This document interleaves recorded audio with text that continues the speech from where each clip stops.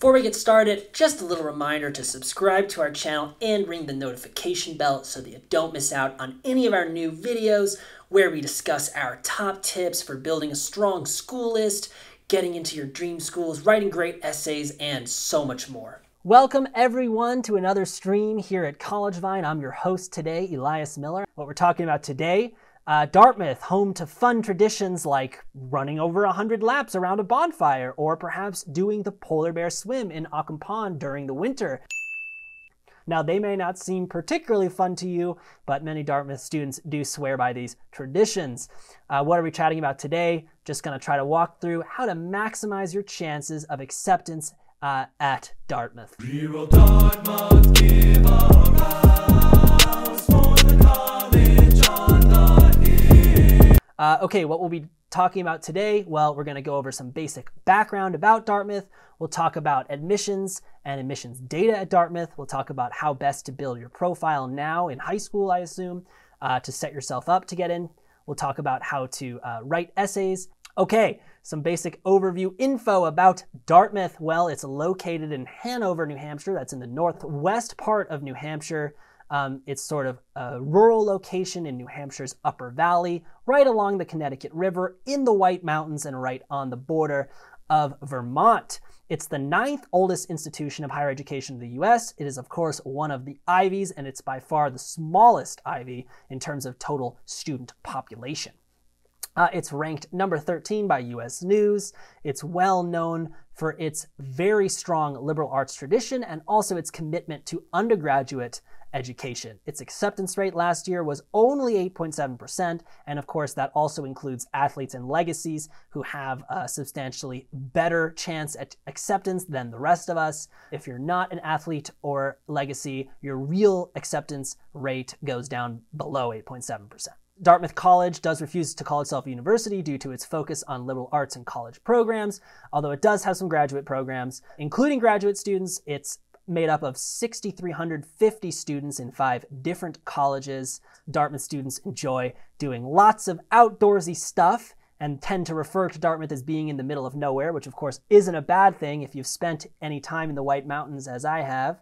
Dartmouth also well known for its very, very heavy Greek life presence, with over 60% of students being involved in Greek life. I've heard that Greek life there is very inclusive, and that the frat houses and the like do allow all non-freshman Dartmouth students into their spaces for parties and the like, which is, better than some of the universities that have more exclusive frat or other social club organizations, but, still very, very strong social club experience there at Dartmouth. Okay, what are the different schools? The 5 schools at Dartmouth are Arts and Sciences, the Thayer School of Engineering, the School of Medicine, the School of Business, and the School of Graduate and Advanced Studies.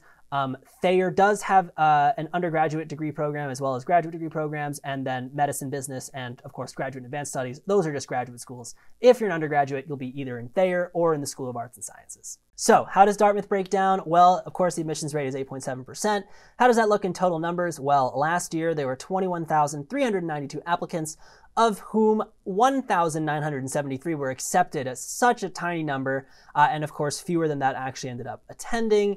Dartmouth total undergraduate admissions is only like 4,400, right? So it's about 1,100 a year. So some of the people who Dartmouth accepted didn't end up coming, as is often the case. Most of these competitive schools do give athletes and legacies admission priority. So at Dartmouth, about 1/5 of the student body comprises varsity athletes. One of the lowest percentage of legacy enrollments out of the Ivy League at Dartmouth. It's still about 10%. Of the class is legacy, but that's actually lower than most places, so legacy possibly not quite as critical at Dartmouth as at some of the other Ivies.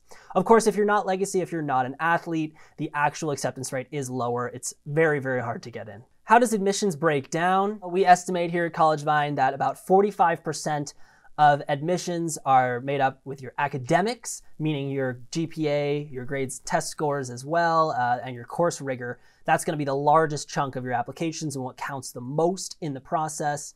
25% will be how you respond to your essays, of course, how well written they are, how much they share about you, if you have clearly shown that you've done your research and have a real interest in attending Dartmouth, and also if you're able to show that you'd be a good fit for Dartmouth, that you would excel there, make the most of your opportunities, Schools, of course, are looking for people to show up and take advantage of every opportunity they are offered.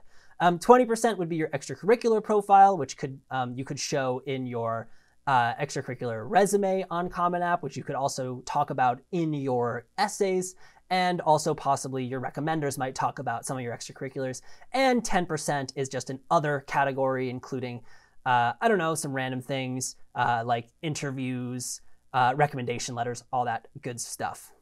Of course, this is not set in stone.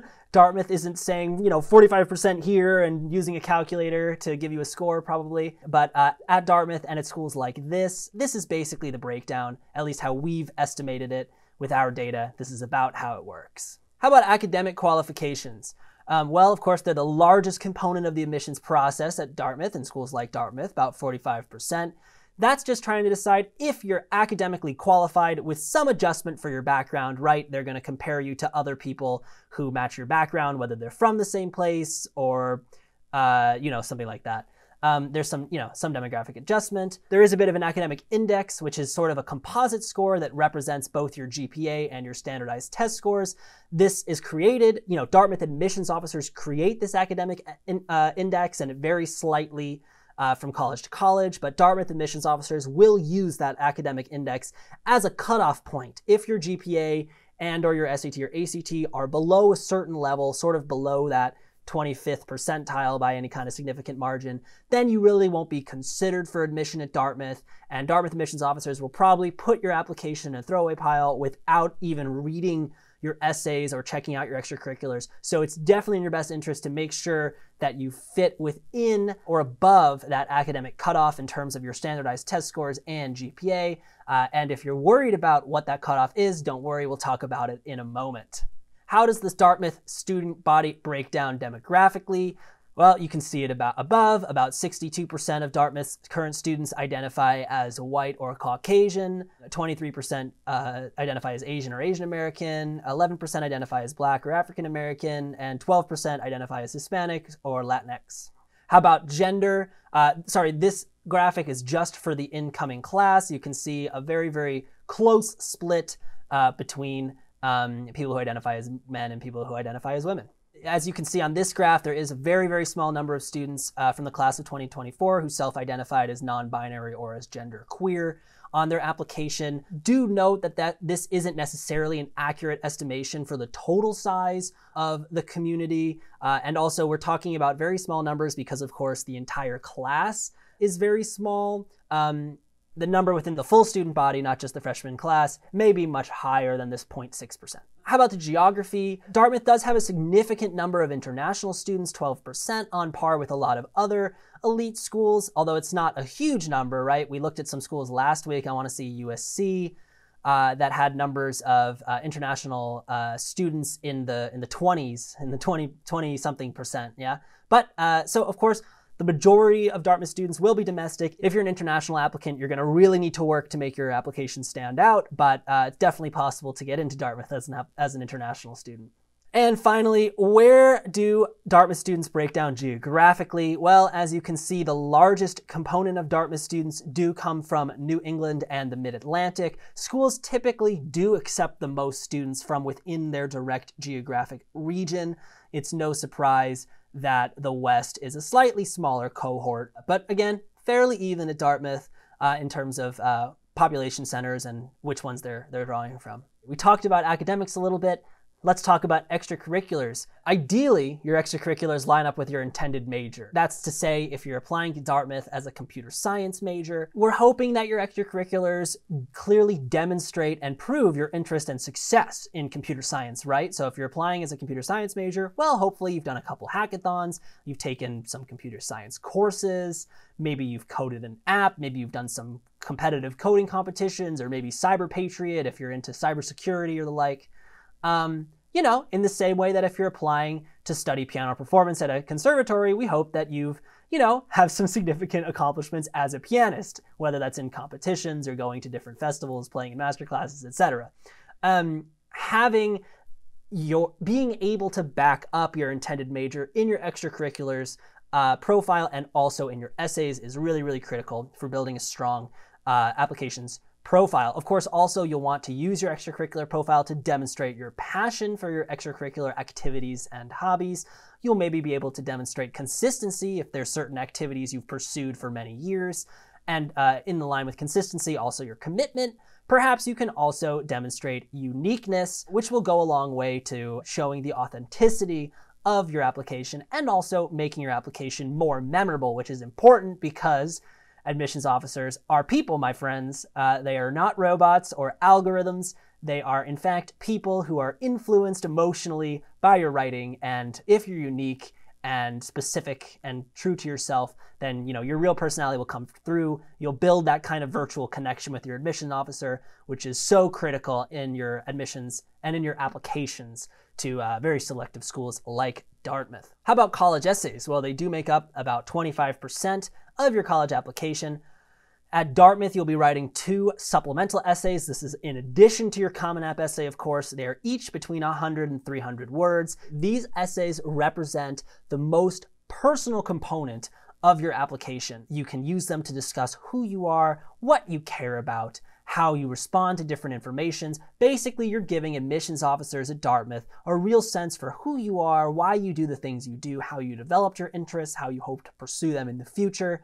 Admissions officers really want to root for you. They want to read really unique and interesting and thought-provoking essays. They want to read about applications from people who they think would be amazing additions to the student body. These essays are often the deciding moment for whether or not you get in. There are so many applicants with great GPAs, great SAT and ACT scores, and rigorous course loads who apply to Dartmouth every year. The essays are oftentimes a deciding component. Of course, the 2 essays at Dartmouth, one of them is a Why Dartmouth essay, which you'll want to do some research to make sure you know exactly why you want to attend Dartmouth. The second is a pick your own essay prompt, and we'll go through each of the possible prompts. Maybe we'll even do some examples. We'll see how much time we have as we continue on. How about other variables? This is just kind of a 10% bucket. Sometimes the recognition of your high school can factor in. Sometimes having a lot of students from your high school apply to Dartmouth might be bad for your chances, especially if some of them are very qualified or are being recruited as athletes or are legacies.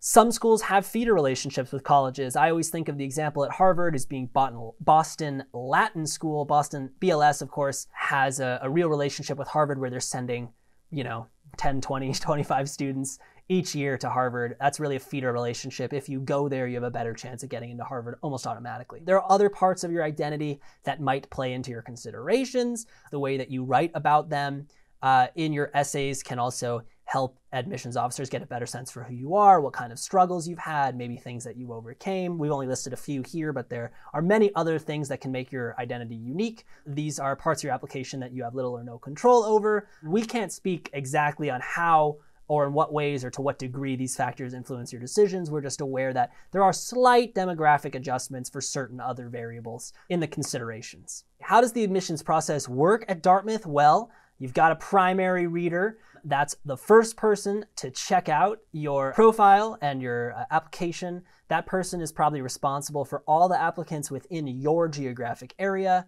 And that person will determine whether or not they're going to put your application sort of more in a throwaway pile because maybe you don't meet the academic threshold, kind of informal cutoffs at Dartmouth, or they may decide that, they believe in you and they want to advocate for you, and then we'll go on to secondary readers, 3 or 4 more readers at Dartmouth. You'll need to win these people over, just like your primary reader. And eventually, your primary and secondary readers, hopefully, will vouch for you in front of the larger admissions committee, which is when the application is presented.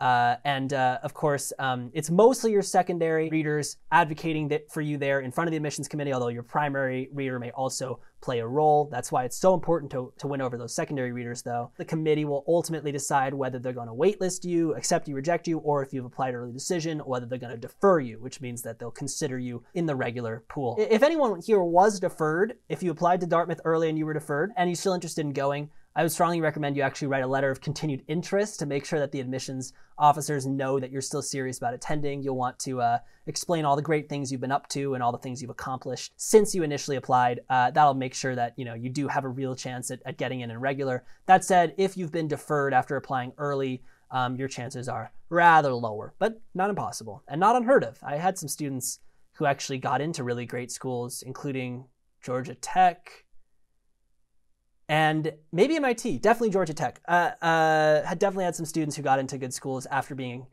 deferred early. Admissions profile. How do you build a strong admissions profile that can maximize your chances at Dartmouth? We're going to talk about building your profile through high school. We're going to talk about how to write the essays. And of course, you're going to have to apply. And you're going to have to get lucky, probably. Admissions are incredibly selective at schools like Dartmouth and may come down to somewhat arbitrary decisions, unfortunately, because so many people are qualified to attend Dartmouth and schools like Dartmouth. Don't worry, we'll talk about all this stuff in a moment. What SAT scores, what ACT scores should you be sending? Okay, so the middle 50% of accepted students at Dartmouth had between a 1440 and a 1560. If you have significantly lower than a 1440, you may want to consider not attending. I would dock about 60 points off that, maybe factoring a little bit for demographics. Again, remember, you're going to be compared against other people in your demographic cohort. So if, for instance, you're an Asian American applicant, you're going to be considered against other Asian American applicants. Unfortunately, you're going to need a slightly higher SAT score than the equivalent Caucasian or white applicant to get in to these really selective schools. This is just a known fact, unfortunately. But so, a little bit of factoring in for those extenuating circumstances and demographic information. But if you have 60 points below the SAT or, 2 to 3 points below the low end of the ACT, so that would be, in this case, below a 1380 on the SAT or below 3029 on the ACT. In that range, you may want to consider not submitting. But if you're in this range or close to this range, we at College Vine would recommend that you do submit. How did the SAT breakdown work? Well, the EBRW, or evidence-based reading and writing, scores were within the 710 through 770 range. That's 25th percentile through 75th percentile. And the middle 50th percentile for ACT. Of course, legacies and athletes have lower average stats since they don't need as high scores for admissions. And of course, legacies and athletes are factored into these 50% estimations. Basically, you'll need even slightly more selective scores to get in if you're not legacy or an athlete. How about subject tests? SAT 2s, you may all be wondering. Well, they are not required this year at Dartmouth. They can help if you have some good ones. Of course, you'd want to cater your test to your possible major, right? If you're going to pursue economics, hopefully you've taken the Math 2. If you're going to pursue history, hopefully you've taken the US History SAT 2 or the World History SAT 2. But that said, it really doesn't matter. It's totally optional this year. Don't worry if you don't have time. Don't worry if they're not offered because of COVID. It's not a big deal. It's just a bonus if you have them. They may become slightly more important again in future years after COVID, but on average during the past years, SAT 2s have become increasingly less important in your admissions profile. How about grade point average? 94% of admittees in the top 10% of their high school graduating class. You're going to aim for as high as possible a GPA with the most rigorous courses available. Ideally, you'll want a 3.9 or a 4.0, really a 4.0. It is okay if you had a rough start in high school, though, as long as you demonstrate a really good upward trajectory throughout high school. Your grades have gotten much, much better over the course of high school. That'll look good as well for college admissions officers. Of course, if you want to make sure that your profile is strong enough for Dartmouth, obviously you can calculate your chances by signing up for a free account here on collegevine.com, and then, input all your information into our profile. We'll pop out really refined estimates of your chancing at hundreds of schools in the country. How about extracurriculars? Well, your extracurricular profile is your chance to demonstrate excellence within a particular domain. Of course, at schools like Dartmouth, you really want to focus on leadership positions because these will show initiative, drive, and leadership. And of course, Dartmouth is looking for future world leaders. You'll want some high-level awards which quantify and show exactly how excellent your achievements are. Impressive projects as well. What are some examples of each? Well, leadership positions might be student council president or the founder of a club, but they could also be the treasurer or the vice president or whatever. How about impressive projects? Well, maybe you coded your own website, maybe you started a volunteer pipeline, maybe you created a nonprofit or published a book. All of those things would look really, really, really impressive and can help make up for slightly lower GPA and or SAT scores. Okay, let's talk about essays. Prompt 1. While arguing a Dartmouth-related case before the U.S. Supreme Court in 1818, Daniel Webster, class of 1801, delivered this memorable line, "It is, sir, a small college, and yet there are those who love it.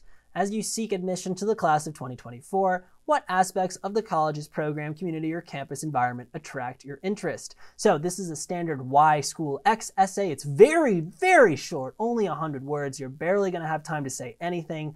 You'll want to tie in your current interest and experience to specific university offerings, right? So you do want to name drop professors, programs, and classes, but you don't just want to name drop them and then continue on and have a bunch of things. You want to go into detail, right? If you're going to mention a specific class you want to take, you have to say why you want to take that, if it's going to expand your mind in new ways, if it's going to allow you to take an interdisciplinary approach to your given fields, if it's going to be really important for your career and for you to achieve your career goals. These kinds of things. Explain to us why it will be meaningful to take that specific course. Same thing if there's a specific research program you're going to take part in, or a specific internship to which you'll apply, a specific extracurricular in which you hope to participate. Don't just list them. Do list them, but also explain why exactly that experience will be meaningful to you and is important to you in your academic career. Of course, we've got a blog post on this, which is titled How to Write the Dartmouth College Essays 2020-21. Okay, what's next? Well, 6 prompts for some tips on how to choose one.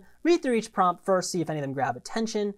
You can categorize into 3 segments, put likely, possible, or unlikely next to each of those prompts. You can jot down ideas for the likely or possible prompts, review them, check them over, select the topic with the most unique story and the most memorable and exciting personal narrative, or the one that best showcases your wit and intellectual prowess. You'll want to mention Dartmouth-specific opportunities in these essays, but don't let it overlap with prompt 1. If you've already listed a particular professor or research opportunity in essay 1, don't include them again in your essay 2. With these tips in mind, let us dive into the 6 prompts. The first, the Hawaiian word mo'olelo is often translated as story, but it can also refer to history, legend, genealogy, and tradition. Use one of these translations to introduce yourself. So this is a chance for you to narrate a defining moment in your life. You'll want to look into your history, look at your family, academic, or employment or recreational history to choose a moment. Or you can look into culture and folklore or your ancestry to find a story that's important to you. Or you can use a family anecdote or an heirloom to use as a jumping off point. You want to make sure that you say something profound and interesting and exciting about yourself, and make sure that it's not vague or general, but deeply specific and personal to you, because that'll help your application be memorable, it'll help you stand out, make a connection with your admissions officers. Number 2, what excites you? This could be a more creative essay, although they all can be creative. It's a real chance for you to showcase your personality, for you to discuss a passion or a hobby perhaps. It's a chance for you to humanize your application. You can definitely be self-deprecating if you want. Don't be too self-deprecating though, because you want to present yourself in the best possible light, but without bragging, of course. Take a risk. Feel free to do a more creative response. Make sure that you only talk about one thing. If you talk about all the things that excite you, you're not going to get into enough detail. We'd recommend really focusing on one. Number 3, in The Boy Who Harnessed the Wind, William Kamkwamba, class of 2014, reflects on constructing a windmill from recycled materials to power the electrical appliances in his family's Malawian house. If you want to make it, all you have to do is try. What drives you to create, and what do you hope to make, or have you already made? So this is your chance to show what drives you to create. It's a good particular essay topic for any of you who are interested in engineering specifically, or you can pick a passion for a certain topic or a certain cause, or something artistic if you're more on the creative, artistic side and things inspired you to create. So there's many different ways to take this prompt and many different reasons you might select it. If you've created something you're proud of, whether that's writing a novel, creating an invention, building an app, developing a website, whatever it may be, we highly recommend you do use this prompt to talk about your creation. You can talk about specific departments or courses that you hope to take advantage of at Dartmouth that will help you build your knowledge, build onto your existing knowledge, and maybe achieve your career interests and life goals in relation to that area. Dartmouth prompt number 4. Curiosity is a guiding element of Toni Morrison's talent as a writer. I feel totally curious and alive and in control, and almost magnificent when I write, she says. Celebrate your curiosity. This is super open-ended. You can choose an anecdote about something that sparked your curiosity. You could write a love letter to something that sparks your curiosity. Don't oversimplify your answer. Make sure you really deeply reflect and ruminate on it. Say something poetic or powerful or meaningful to you. Dartmouth essay prompt number 5. Everything changes, everything moves, everything revolves, everything flies and goes away, observed Frida Kahlo. Apply Kahlo's perspective to your own life. Of course, when you write this essay, you'll want to focus on specific events or topics. You'll want to focus on how an experience has impacted your life goals. You'll want to try to be creative when you respond to this prompt. And do make sure to qualify the impact of this perspective. Don't say that you changed your whole life around the first time you heard this quote, or, you don't need to say that you live by this philosophy or this philosophy impacts everything you do. Just try to use this quote as a lens to look at something in your life or apply it to a situation you've been in. Obviously, her quote is about transience and the nature of transience and the nature of time and evolution and things. So I'm sure this could apply in many ways to any of us and to any of the things that we do or hope to accomplish. Dartmouth option number 6. In the aftermath of World War II, Dartmouth President John Sloan Dickey, class of 1929, proclaimed, "The world's troubles are your troubles, and there is nothing wrong with the world that better human beings cannot fix. Which of the world's troubles inspires you to act? How might your course of study at Dartmouth prepare you to address it?" So this is a chance for you to discuss a current political, social, climate, scientific issue about which you're passionate. It's also a chance for you to explain why addressing this challenge is motivating you to pursue an education specifically at Dartmouth. Make sure that you clearly articulate what the specific trouble is. It doesn't need to be huge in scale. It could be something small.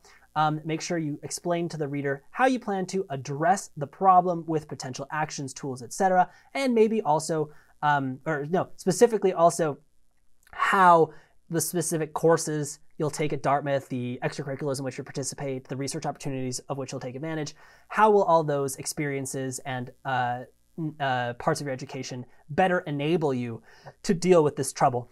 Again, it's actually really good for you to make the problem slightly specific. So for instance, if global climate change is such a big issue, I might, if you're interested in addressing global climate change, pick a certain part of it that you think you could maybe fix or help solve at a local or perhaps national level and focus on that, because it'll make your essay a little bit stronger and it'll make your goals a little more achievable and less kind of broadly or vaguely ambitious. Okay, of course, also there's your Common App essays. Those are in there. We've got a sample essay. I'll read it aloud to you and then we'll talk about why it's good. "My earliest memory is spinning in circles with folk dancers in a flurry of gold, red, and green embroidered on black dresses. We weren't in a dance hall, but in a gymnasium, twirling on three-point arcs and free throw lines. The Bohemian Hall has tons of contradictions like that. In their beer garden, they serve chicken schnitzel and buffalo chicken wings, macaroni and cheese, and tachinka, or head cheese. Happy, drunken 20-somethings pass by, little kids, and nobody thinks anything of it." Like the Bohemian Hall, the apartment complex I grew up in had its own contradictions. Our Czech landlord Jardo was the stereotypical Slavic badass from the movies. Chatting up a crowd, drinking their umpteenth pilsners, he insulted a tenant that dared complain about asbestos in his apartment. After all, asbestos only spreads if you cut the old pipes. Hung on the wall of Jardo's basement were works of all shapes and sizes, from the lush rolling hills of the Moravian landscapes to the curves of the female body in suggestive poses. Jardo smelled of cigarettes and beer, which my mom told me to avoid at all costs. I wonder why she befriended him. But then I realized that he reminded her of home. We couldn't go to the Bohemian Hall every day, but we could always go to Jardo's basement and talk Czechoslovak celebrity gossip. I am constantly brought back to my Slovak heritage, but is influenced by my American lifestyle. I eat goulash at Thanksgiving dinner, speak a mix of English and Slovak, Slovglish, with my great aunt, and say na zdraví instead of cheers when I drink champagne on New Year's Day. My Slovak American heritage was, and always will be, perfectly contradictory. So I hope you enjoyed the example. The essay is deeply, deeply personal, right? It's extremely memorable. It'll stick in your head because the details are poignant and so specific. I think it's a deeply effective essay. I'm assuming this is a response to essay prompt number 1. It's very effective, and it's effective because it's not only well written and pleasurable to read, but also because it's so specific to the applicant and thus unique and memorable. And anyone can make their, even if you think you haven't done anything unique, no one has the exact same life experiences that you do. So if you're able to talk really specifically about your experiences, that will make you unique. No need to worry. If you enjoyed the video, please don't forget to like the video and subscribe to our channel and ring the notification bell below so you don't miss one of our new videos. Also, share the video with your friends if you enjoyed it.